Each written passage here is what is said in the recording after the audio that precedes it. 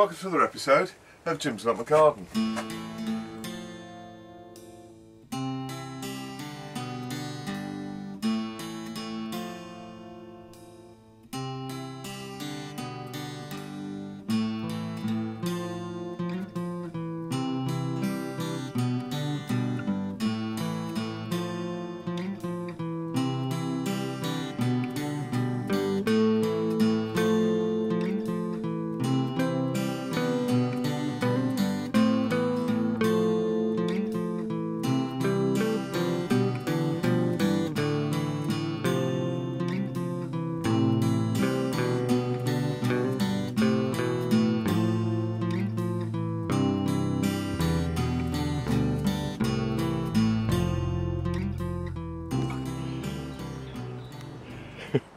So the sunflowers are more than ready to go out now, so I'm going to be planting those out, and also the two gourds. So we've got the Birdhouse Gourd, which are these two here, and there's actually one just coming there, and then we've got these two ivory gourds there.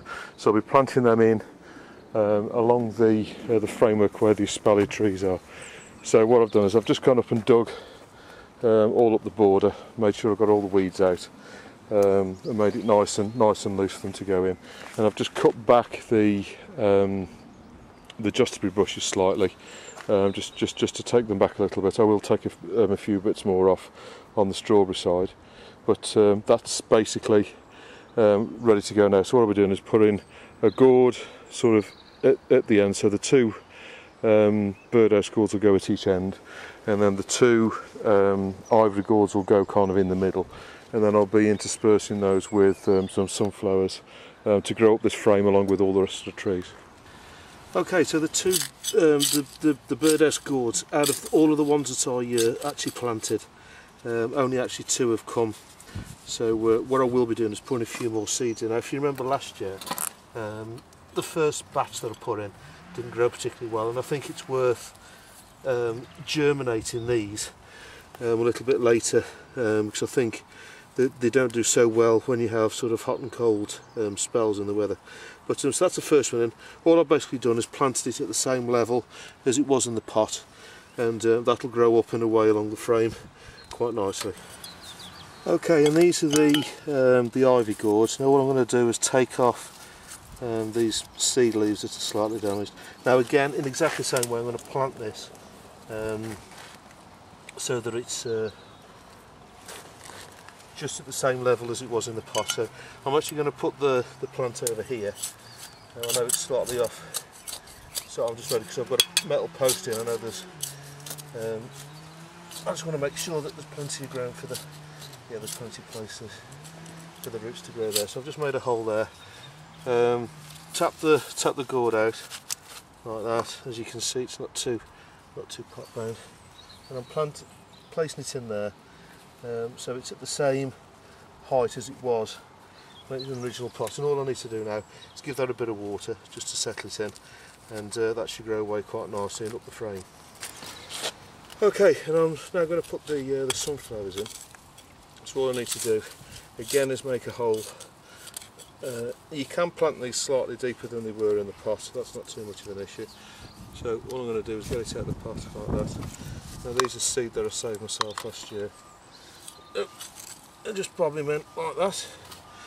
Now, with all sunflowers, most certainly the larger ones like this, you will need support, and I've had a couple of comments on about supporting sunflowers. So what I suggest you do is put a bamboo cane up it, a good thick bamboo cane, you know, the ones that like the size of your finger at least. And then what you need to do, it's about 3 foot up, you need to try and support it again, because bamboo could potentially break. Now when the flowers form on these giant sunflowers, they do get quite top heavy, and when it rains they get even heavier, and then if the wind blows it will sway backwards and forwards. And I have had sort of August time, when you are prone to getting a bit of rain and the flowers are formed, they can sort of sway about a bit, and I have had some break off at the bottom when they're sort of 8 foot high. So always support them as much as you possibly can do. I put, you know, if you haven't got a frame like I've got here, which is a steel frame, either put some good sized canes in, Bamboo should just about do it, but if I was you, I'd put something a bit more substantial, like either a wooden cane or a steel pole, and then fingers crossed they should stay upright. But most certainly the giant ones, the ones that get to over sort of 4 feet high, you most certainly need to support them. Any that are sort of shorter, like the multiple headed ones, you may get away with not actually supporting them. The other thing you can do is obviously grow them up a wall, or just put them in a really sheltered spot. But even if they're in a sheltered spot, you know, if it rains, they can get a bit top heavy and are prone to toppling over. Okay, so we've got a birdhouse gourd at the end here, and then every kind of 14-18 inches now we've got a sunflower. I'll put it on that side so it grows on this side of the frame, which is obviously the side where the sun comes round. And then here we've got an ivy gourd which will grow up and across. Another ivy gourd there. Obviously in the middle here it gets a little bit more difficult, so I've got one sunflower there, I don't know if you can see, it's just there. There's a couple under there, one more there, then we've got a few more. There's one sunflower there, and there, and then obviously we've got the birdhouse gourd at the end there. Now all I need to do now is basically just water those in, and as soon as the sunflowers get a little bit bigger, what I'll be able to do is tie that back onto the frame. Obviously this tree here needs to be tied onto the frame kind of up here, which is something else I need to get around to in a moment. And then all I need to do then is just tie the sunflower on there. But the thing you need to remember with sunflowers is obviously the stalk's going to get bigger and bigger as it grows. So whatever you tie it on with, if you tie it on with say nylon string, you'll need to cut that nylon string off in a few weeks' time, because obviously the stalk will get that big that the nylon string will start to cut into it. So if you're not putting anything sort of elastic on it or something like that, you know, just keep your eye on it. As soon as it starts to, or just before it starts to cut into the stem, what you'll need to do is cut that off and either put a big one on. What I've done in the past is put these on, and what this is, it's a piece of hose with a cable tie through it, and that's just about the size of a sunflower stalk when it's fully grown. So what you do is you put that over, if you can just imagine, put that over the plant when it's young like that, and then tie that on with another cable tie onto the frame like that, and then that will support it. So if it blows backwards and forwards, it'll support it in there. But as the stalk gets bigger, this won't cut into it, and that'll be okay for it, you know, for all season. So all that is just about 6 inches of old hose pipe with a cable tie pushed through it and then tied up to form a loop, which won't cut into the stem in any way, shape or form. Then all I need to do is tie that with another cable tie or some string onto the framework like that. But obviously when the plant's young like that, you can easily fit it over like that, and then just tie that on there, and then that will stop the sunflower rocking about in the wind and potentially getting snapped off.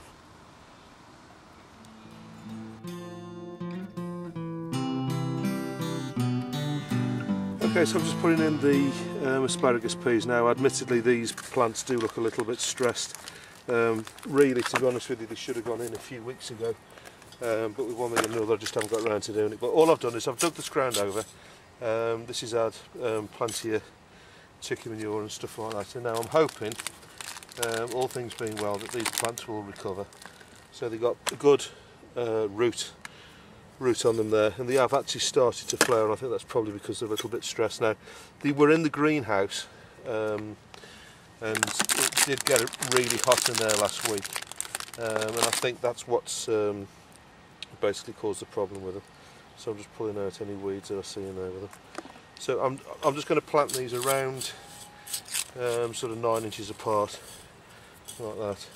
I've not grown these before, and what I'm going to be doing, as soon as I've planted these, I'm going to put a few, I'm going to leave them in here for a couple of weeks just to make sure that they're growing okay, and then what I'm going to do then is put some canes up for them so they've got somewhere to climb. But I'm just going to make sure that they actually do grow, because at the moment they're not looking very happy with themselves because of the heat. Along with some other plants that were in the greenhouse at the same time, to be honest with you. There's been quite a few plants that have suffered because of the heat. I'm sure you've had similar similar scenarios. Now this is all this that I'm pulling out here. This is the corn that's grown in this ground. I've dug out as much as I can, but I'm hoping the rest of it will. I'm hoping the rest of it will die off that's been buried. So I'm just going to put the rest of these in and give them a really good watering, and then I'm going to put some, as I say, put some canes on them in a week or so when I know they're actually starting to grow. And then I'm going to put in about probably about 10 plants. I know that's probably more than a lot of people have recommended to say these things when they do grow. They get quite big and you're cropping them quite a lot, but as I'm not sure how many of these are going to survive, if any, I'm just going to put them all in here and then we'll see how we go. So anyway, that's the asparagus peas.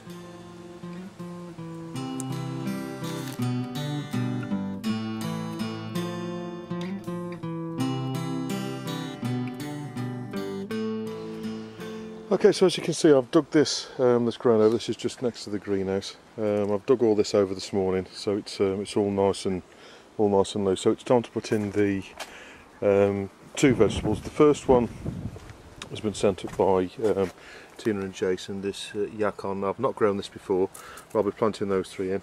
And the second thing is the Ulluco, which is this plant here, which is kind of like a funny little potato. I grew it last year.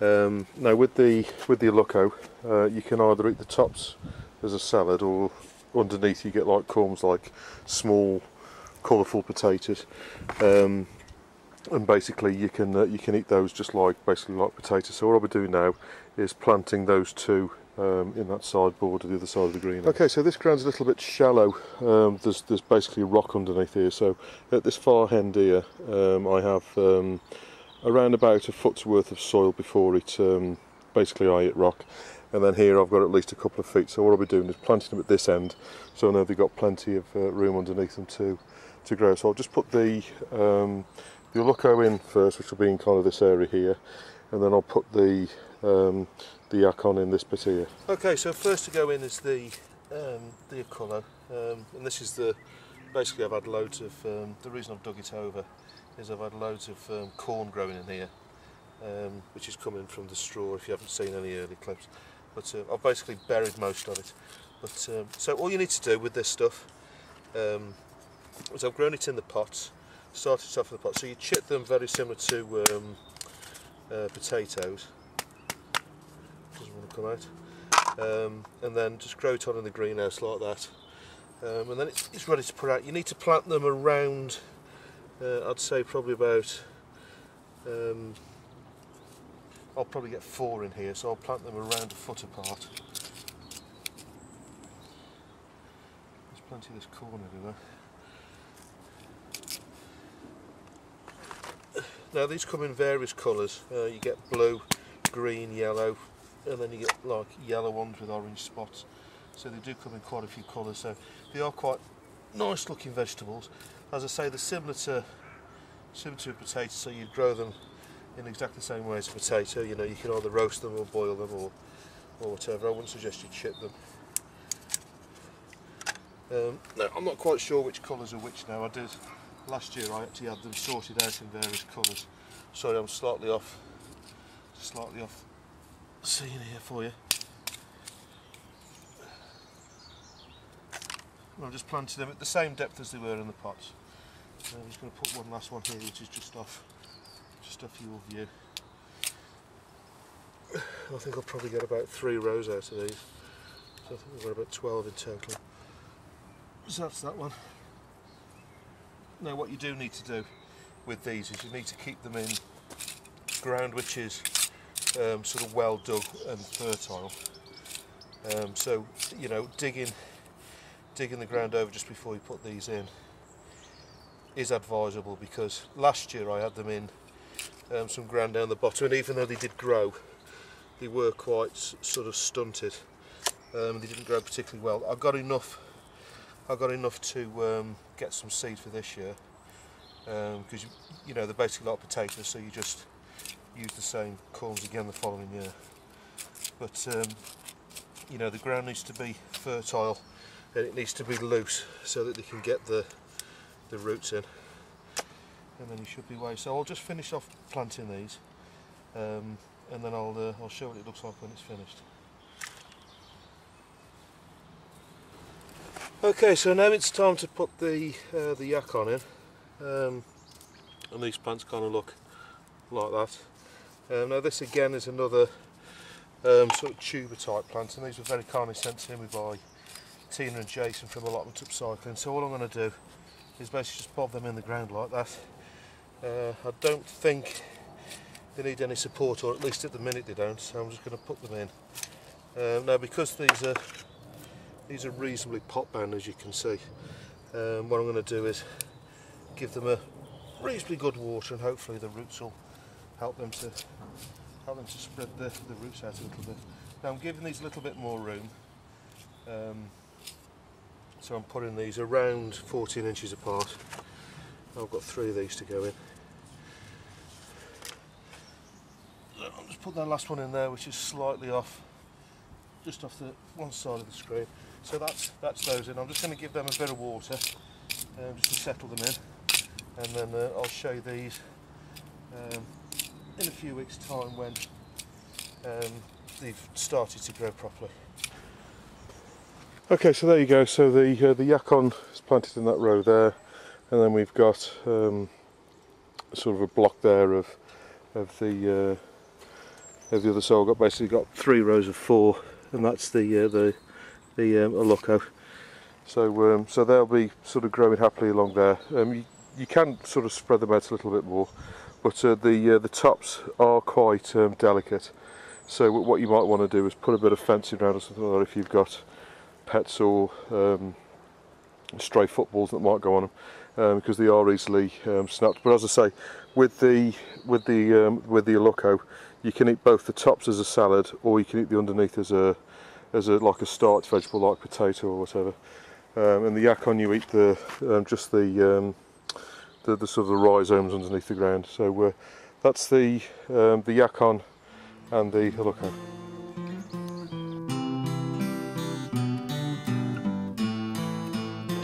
Okay, so just a quick update on the spinach. With gardening, like a lot of other things, you know, timing is everything. And you can see the spinach here, this pale green row here. It's doing really well. It's reacted well to the rain, and you know, it's producing some really nice sized leaves now. So you know, within a month or 2, I'll be able to start harvesting this. Now, at exactly the same time, I planted 5 boxes of this. Now, this is 1 box here.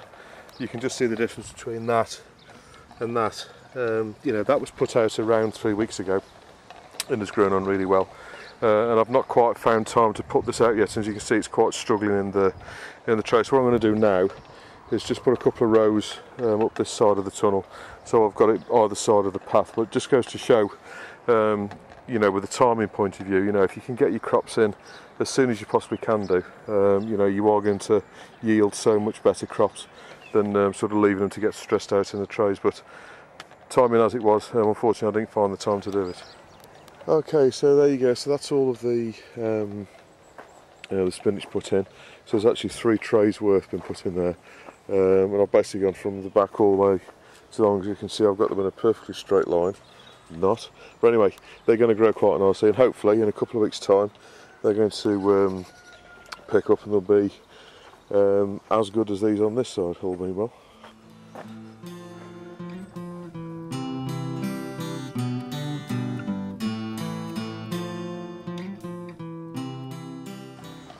Okay, really quick update on the Calabrese. As you can see in the centre there, they're just starting to form the florets.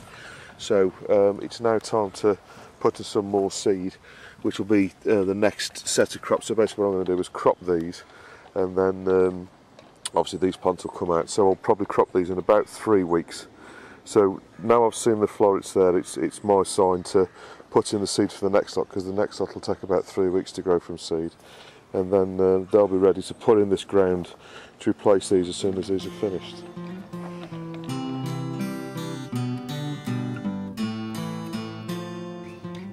Okay, so it's now time to prick out the basil, and as you can see, the plants are doing quite well.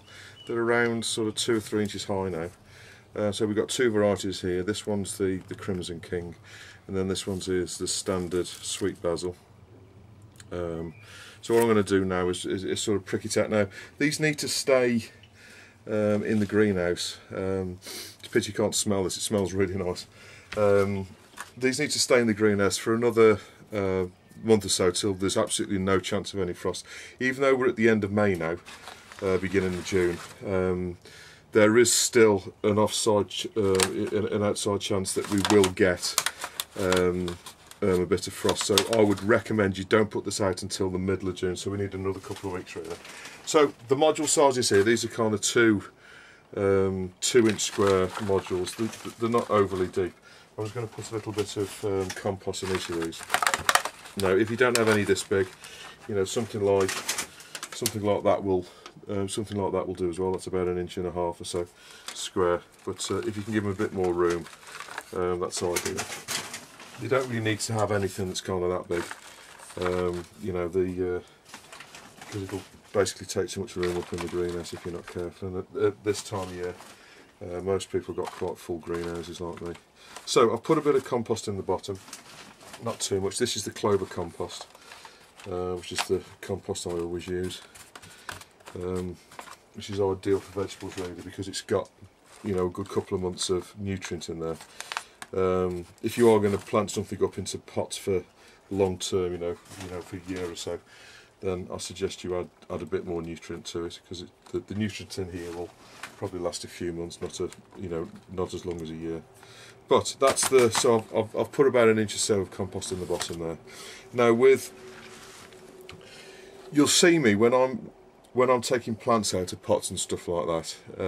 If they're quite tough plants like brassicas or sunflowers and things like that, I'll always effectively grab the stalk, which is not necessarily good practice. But with woody plants like sunflowers, the stalks are quite hard, and you can basically, you know, loosen the pot off and take it off and handle it by the stalk. A plant like basil most certainly isn't one of those. You need to be really careful. So like with young brassicas and other young plants, you know, where the stalk is quite delicate, what you need to do is handle it by its roots basically, or by its leaves. Now the kind of the theory is if you break a leaf off, a leaf will regrow. If you slightly damage the roots will regrow. If you damage the stalk, basically the plant's damaged for life. So that's the kind of the logic. So all I'm going to do is in fact I'm not going to use a plastic one because that could possibly snap, a wooden lollipop stick. It's always a vital piece of equipment in the greenhouse. Just go. I don't know if you can see that. Just position the camera slightly better. So all I'm doing is there's the plant I'm going for there. All I'm doing is going as far away from it as I possibly can do, and lifting up from the bottom. The first one is always the most difficult. What you want to do is get your hand underneath. So pull it out like that. Now I'm handling it only by the root. I'll see what I've actually got 2 there. That's just for Mickey light on the top.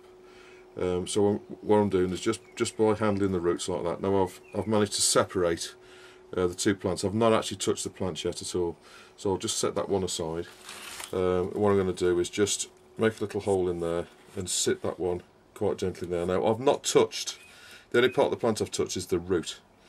Going with the second one here, make a little bit of an indentation, sit him in there. Then all you need to do is go back and fill the compost up like that. Now as soon as you water these, it's going to water the compost round the bottom, but just kind of gently press down with your fingers like that. And really basil's the one plant that or one of the plants that you need to be really careful with, because these are so easily damaged. So as soon as you've got a kind of hole in there, what you can do is then stick your finger into that hole and lift the whole thing up. And what might actually be easier is if you fetch out a whole section like that. Now after you've done this, you can grow the basil in a number of different ways. I'm going to grow some inside and I'm going to grow some outside.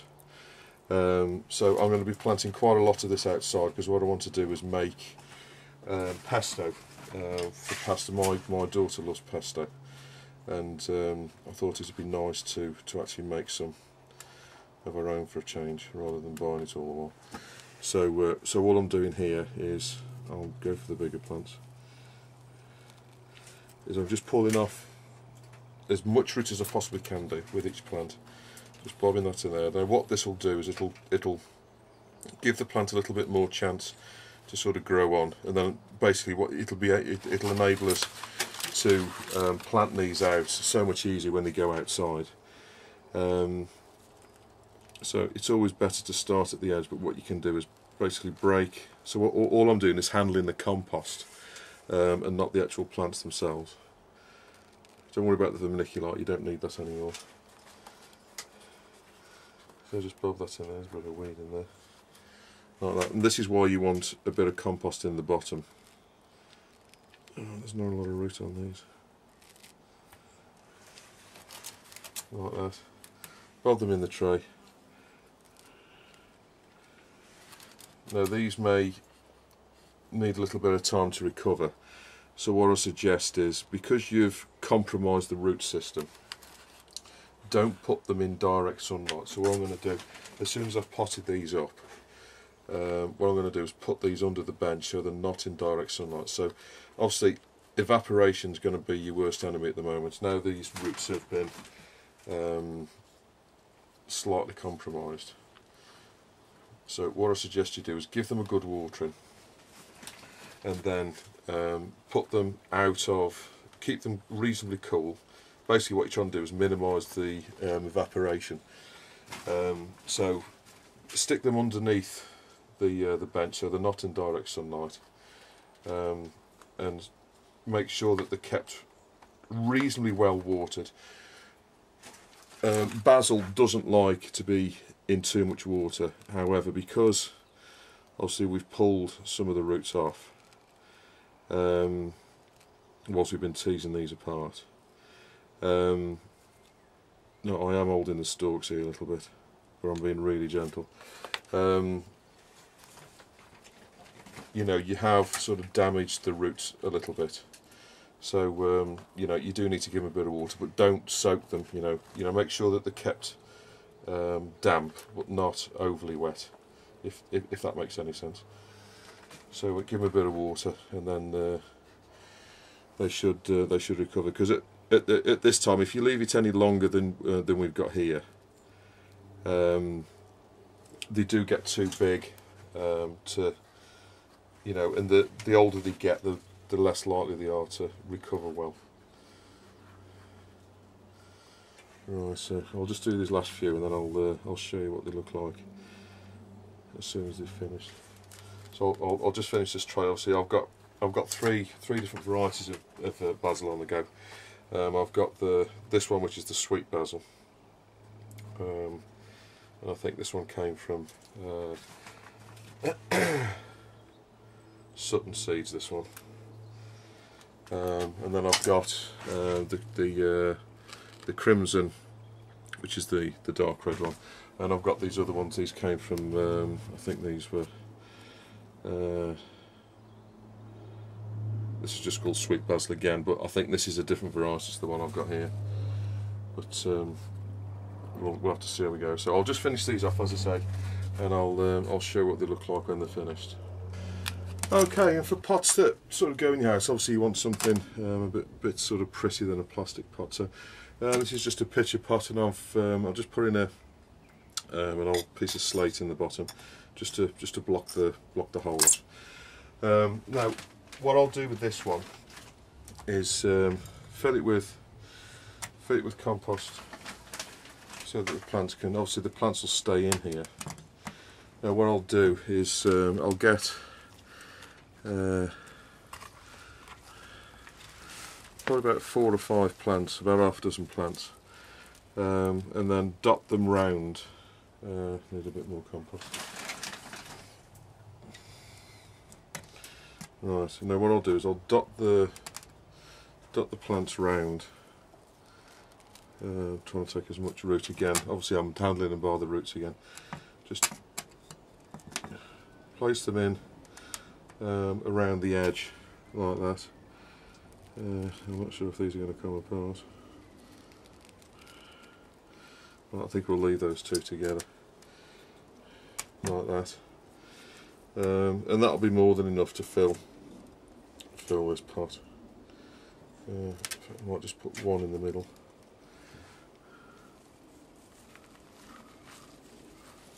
Now this can sit on your kitchen windowsill, and then when you're making anything that's either pasta or pizza or anything like that, you can pull off a few leaves, because there's nothing better than fresh herb. Now basil's used quite extensively in Italian type cooking, so any pasta or